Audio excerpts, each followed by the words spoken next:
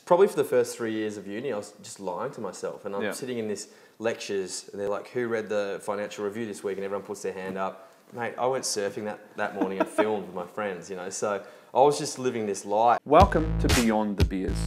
Men breaking the stereotype through conversation. We men love a good yarn, some banter, even better over a beer or 10. Sadly for many men, it never goes deeper than that. This show is a place for men to go beyond the surface level conversations, a chance to learn, listen, laugh and grow. I'm your host Mike Campbell, man coach and author of Amazon bestseller for men's health, Unleash Your Alpha. Let's break stereotypes through conversation. Let's go beyond the beers. I'm your host Mike Campbell, and today I have with me Scott Tweedie, TV host and, as I'm calling him, professional prankster. Good to have you here, buddy. Mikey, professional pranks, I love it. I did like a kid's show for 4 years now. Everyone thinks I'm pranking them all the time. I'll do it today. What, is this beer? Is this actually beer? Is this what you got? So, Scott and I met last year when we both went to Cambodia with the charity organisation Project Futures to raise funds and awareness in the fight against human trafficking. Now that was a gruelling but amazingly rewarding trip for me for many reasons, and one of them because of the connections and friendships that I made. None more present than Mr. Scott Tweedie himself, someone that I instantly fell in like with. Incredibly friendly, genuine and totally personable, which clearly worked on me. That's why he's sitting here today. So, Scott, without further ado, should we get into the show? Mate, let's do it. Hit me with the hardest questions you've got, Mike, and see if you can crack me. All right, so welcome to the show, mate. It's great to have you here, obviously. So I'd like to start by getting a little bit more about you. Some of the audience may not be that aware of you. Yep. Some may, but they see the Scott that they see on TV. So can you give us a little brief how you spend your time and how you make an impact? Yeah, well, I suppose TV's one thing. You've got your hair, your makeup, and all the glitz and the glam. There's a lot that goes on behind the scenes, and I try and make myself 100% genuine on screen with TV, but it's hard to do sometimes when you're just talking about music and movies or pranking kids. So yeah, there's a lot more to me, but my mission in the next 5, 10, 15, 20 years is to just still 100% be myself and be the sort of person that I want. Like, when I meet role models of myself, I want them to be.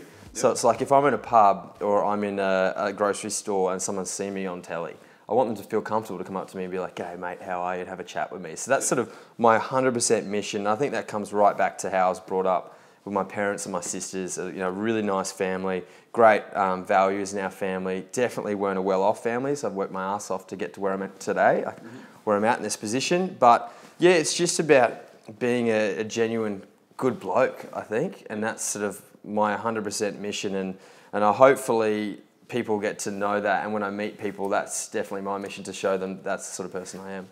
Very cool.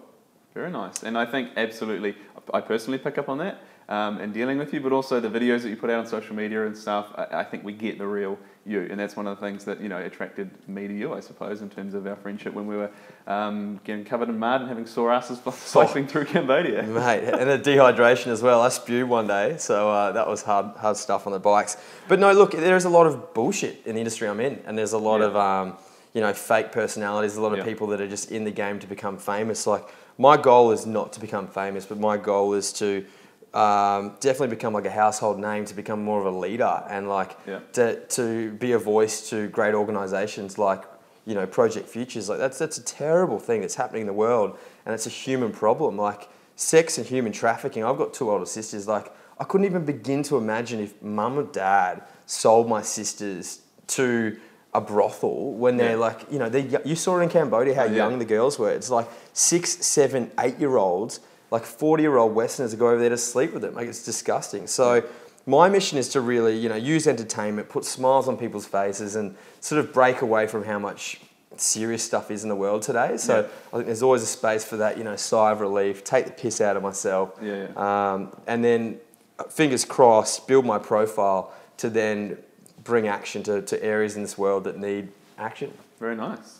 And you're obviously doing that to some degree. But thanks for sharing about the industry that you're in, because, from the outside, I suppose, a lot of people can probably think that that's the case.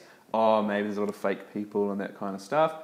So I'm interested to delve into that a little bit and how you deal with that. Is that something that you remove yourself from, or is it something that you kind of lean into in terms of, you know, one, you try and be genuine yourself, but do you avoid those situations in people? Do you kind of talk about that, confront? Is there a way that you actually address that stuff?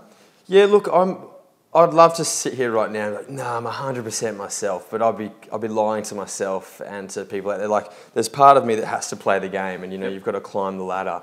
And, you know, I'm here and I want to be here, and there's a long way to go. So it's about, you've also got to respect people that are in higher positions than you, even if you don't believe what they're about.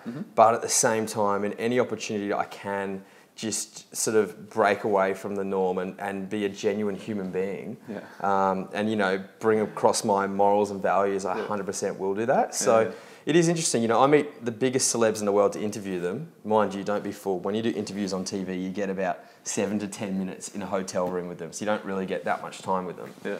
But 99% of them are actually all really nice, genuine people. So I haven't come across too many wankers and too many people where I'm like, God, you're terrible. So it's actually surprised me that the industry isn't too bad in that regard. So a lot of people, maybe it's just in Australia, like in America, it could be a different league as well. So it's surprised me in my 7 years of being in the industry how good it is so far. But you've just got to play the game as well in some areas and also put up with the crap in other areas. I can understand that. So you obviously enjoy making people laugh, pranks, right, and being yourself and bringing that into the world. So then, on the flip of that, are there conversations and things that you perhaps struggle to talk about in your own life, or maybe, you know, in your public life? Look, I do struggle to have conversations sometimes, and my job is conversations. So absolutely. There's moments where I reflect on, whether it's one day, a week ago, a year ago, where I was like, damn, I wish I kind of spoke up in that scenario. Like, there's a few moments, you know, when I was at school and you could have seen a kid getting bullied and you just don't do anything about it. And like, it's so much easier to look back on that and go, I should have done something. But that does still sit with me some days where you're like, oh, I could have made a difference, but I didn't. But I'm going to learn from that. And now moving forward in my life, you know, work towards standing up for what I believe in and voicing my opinion. Just an example the other day at work, which was a hard one, and I do lots of different productions, so I can't tell you where and which production it was, but, you know, a person in a higher position put a girl in like an uncomfortable position, almost like putting her down because she was a girl in front of like a crew of guys, and it 100% should have been a scenario where I should have stood up for it, but I was worried about losing my own job if I did that. And so I think for me, it's having conversations now about those sort of things and going, there's got to be a line here where I've got to not care so much about what's in it for me and do the right thing for everyone involved, especially women, because, you know, once again, with you and I being connected to Project Futures and men being a problem in this world with, like, you know, being the demand and supply for strippers, for prostitutes, for all that sort of stuff, we have to help the girls out as well. Like, you know, so it's us that has to voice our opinions. So for me, not having conversations about those sorts of things when I should be is a definite area in my life I want to work on. On more of a personal level, I suppose just my mates day to day, like I talk up a storm with them, but I suppose I don't dive into those areas like just, hey, like, you know, your mum might be sick, how are you going with that? And digging into more personal conversations with people. I suppose that's an area in my life I don't talk about enough. So do you have an awareness to, like, what really drives you, kind of your core drivers? Mate, my brain speaks to me 24/7. Hey, like, even when I go to bed, my best ideas are next to my bed at night. But I do have an awareness, and it's and now, like, only in the last couple of years, I've sort of defined it, and I've got like a filter which I run everything through, and I'm like, is this what I want out of this world? Like, is this what I want to be the best of me? Is this going to make me the best presenter and the best person in Australia and in the world? So I am very aware now of what does that. Every now and then I let my guard down, but we all have to do that. That's just being human, you know. And you're like, you might even just have a big night out, and you're like, oh mate, you really shouldn't have done this or that. But that's part of being human. But I am aware of where I want to go to, and that took a long time to define. I'm only 28, which is still, in male years, that's bloody young. Oh, like, exactly. It's all the guys are like, you're a bloody kid. So I'm still redefining it. And, you know, I could probably talk to you in 5 more years, but I think it is important. And I think a lot of guys, a lot of my friends that I see that are in these corporate worlds and are in these, you know, 9 till 5s, but they're probably 7 till 11 p.m. jobs. I don't think they've got theirs defined at the moment. They're just sort of following a system that they think is the right way to go, and they are following a paycheck, which is the right way to go. But I don't see satisfaction in their lives and in themselves, and I would love them to be in the position I'm in right now, which is like, you know what, I'm feeling good about where I'm going, and I'm not scared to take these risks. And I think I just want to sort of try and share that with them, which is exactly what you're doing with guys out there, which is getting them to talk and discover who they are. Cool. And so, you know, because obviously it's very easy to generalize the 9 to 5 or 7 to 11 or whatever. Yeah. But the key difference there that you're talking about really is about purpose, right? You've got purpose in what you do. And, you know, as long as someone has purpose, right, and then they know what that is providing for them, I think is a very important point. All right, so we've spoken about success and a little bit about perhaps those conditioned masculine measures of success around sex and money and so on.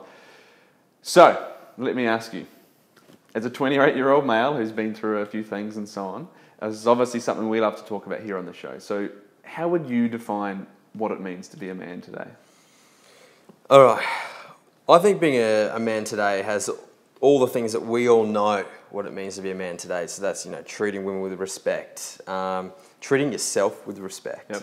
And I suppose, you know, having a clear idea of what's right and wrong, I think that's a huge definition of what it is to being a man. But I'll put it like probably in an example that we can all relate to and use successful sportsmen. But I find that the ones that are a man to me are the guys like Novak Djokovic, right? You know, he's #1 in the world. But taking all that away, there's a person there that you can see deep down wants to help the world, give his time up, wants to basically make this place a better place and like help people out as well. And even on a small scale, you can look at a guy that works at your school, right? And he's there giving up his time to sort of basically educate people and make the world a better place, define what is right and wrong. I think that's what's being a man more so than having a big fast car, having a nice suit, having a hot wife, and also, you know, ignoring all these emotions. I think, especially in 2016, and how much like suicide is you know, present in our society. Absolutely. And the pressures of Instagram, Facebook, you see all these glamorous lives, and you're like, sometimes like, I flick through feeds and I'm like, how the hell is that person on holidays? How they afford to go to Europe every single summer and blah, blah, blah, blah. And it messes with your head a lot. Yeah. So I think it's like cutting all that crap away and just having conversations. To be a man, I think you need to tick all those boxes. I still believe though, and this could be a very traditional way that I've been brought up, but when I have a wife, I want to be the provider in the house. But I think her job can be bigger than mine. It doesn't mean I'm going to be the one earning more money. She could earn more money than me. Like it's not about the money, but it's about a wife is there, and when she has a child, I want her to like nurture the child and look after the kids, and we grow them together. But I want to be in a position where I can provide for the whole household. So I still see that as being a man, you know, looking after the house, and it goes back to the farming days, you know, bringing back the produce. And then that's just what I still believe as being a man. But twisting it into 2016, which is, you know, a lot of my bosses are women. So it's equality in the world as well. So, and I think it's men have got to wake up to that fact if they're still living in those old days where it's like, you know, footy, fishing, and, you know, the men and the women are in the kitchen. Those days are 100 years, 200, 300 years old now. It's like seeing equality for what it is and bringing out those best of values and the best of values of yourself. Absolutely. Does that make any sense at all? Yeah, very nice. Well, look, what I'm getting from that is, one, be a real human being who isn't just self-centered, but does care and respect for himself, but also cares and looks out for and attempts to, you know, make the people around his life better, their life better. And, you know, we are providers. So it is a masculine role to be the hunter, so to speak. That's an evolutionary thing. One of the things that I think is a very important distinction perhaps from the traditional provider in terms of the Industrial Revolution age, which is money and provide, is providing a space for the family, providing the space for your children to grow up and have a healthy upbringing, for your wife to have emotional health and whatever it may be, right? And that's kind of what I'm getting from your definition and from you in general.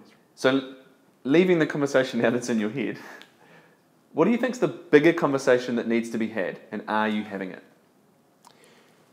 I think it's just more aware of the people around me. And as you said, what's the bigger conversation? Well, the bigger conversation for me is initiating that conversation with people that need to have that conversation. Yeah. That's a lot of conversations in one sentence. But I think it's, stopping and just going, forget about your own life for once and just start thinking about the people around you and seeing if, there's ways you can help them out and there's ways that you can assist if they're in a sticky situation at the moment. And in return, that's actually going to build on what I talked about before as being success for me. Yeah. So having those conversations with other people, finding out where their weaknesses are and then seeing if I can assist it all will in turn help me out as well. Well, mate, thanks for opening up and getting into that. Yeah, that was cool. And thank you for being here today and really giving us a window into the real Scott Tweedie. It's been great, so thank you.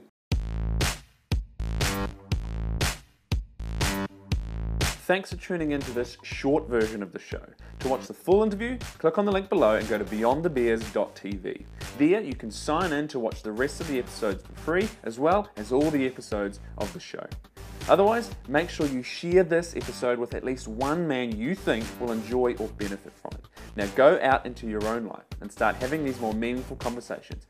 Ask for help. Ask a mate how he's really doing. Or if he just wants to have a real conversation and go beyond the beers.